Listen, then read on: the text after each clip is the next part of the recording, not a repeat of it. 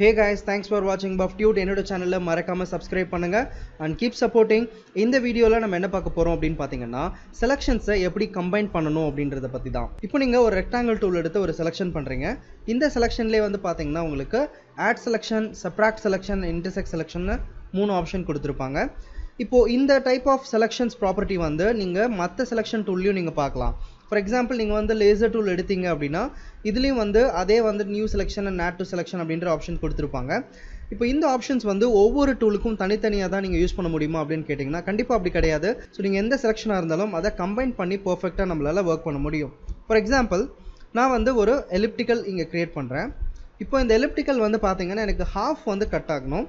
So நான் என்ன use பண்ண போகிறேன் அப்படின்னு பார்த்தீங்கன்னா rectangle டூலில் subtract selection option choose பண்ணிவிட்டு எனக்கு எந்த போர்ஷன் தேவையில்லையோ அந்த இடத்துல இந்த ரெக்டாங்கிள் நான் க்ரியேட் பண்ணுறேன். ஸோ இப்போ நீங்கள் பார்த்தீங்கன்னா நான் வந்துட்டு சப்ராக்ட் பண்ண அந்த பர்டிகுலர் ஏரியா வந்து எனக்கு ரிமூவ் ஆகிட்டு எனக்கு வந்து ஒரு செமி சர்க்கிளாக க்ரியேட் ஆகிருக்கும்.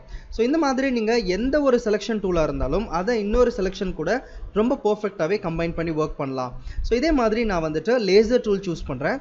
இந்த லேசர் டூலில் நான் வந்து என்ன பண்ணுறேன்னா ஆட் டு செலெக்ஷன் ஆப்ஷன் எடுத்துக்கிறேன்.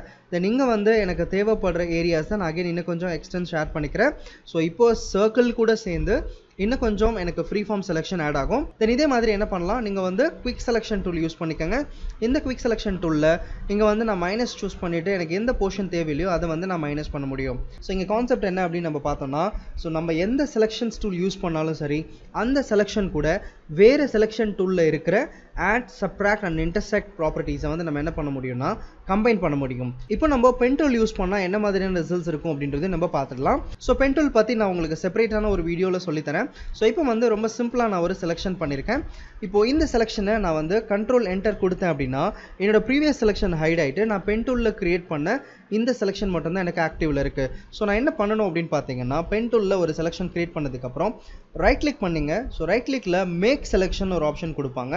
இந்த மேக் செலெக்ஷனில் பார்த்தீங்கன்னா நீங்கள் வந்து நார்மலாக செலெக்ஷன் டூலில் பார்த்த அதே ப்ராப்பர்ட்டியில் இருக்கிற உங்களுக்கு new selection, add to selection, subtract and இன்டர்செக்ட்ன்ற இந்த 4 ஆப்ஷன் பென் டூல்லையும் உங்களுக்கு கொடுத்துருப்பாங்க. ஸோ இதில் வந்து நான் என்ன பண்ணுறேன்னா சப்ராக்ட் ஃப்ரம் செலெக்ஷன் அப்படின்னு கொடுக்குறேன்.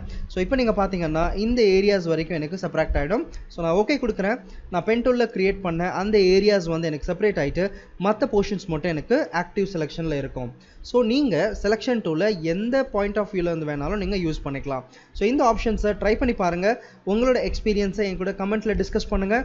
என்னோட சேனலில் மறக்காமல் சப்ஸ்கிரைப் பண்ணுங்கள். என்னோட ரெகுலர் வீடியோ அப்டேட்ஸ் உங்களுக்கு தெரியணும்னா மறக்காமல் அலர்ட் பட்டனை ப்ரெஸ் பண்ணுங்கள். ஸோ இன்னும் ஒரு இன்ட்ரெஸ்டிங்கான வீடியோவில் நான் உங்களை மீட் பண்ணுறேன். தேங்க்ஸ் ஃபார் வாட்சிங் BuffTutes.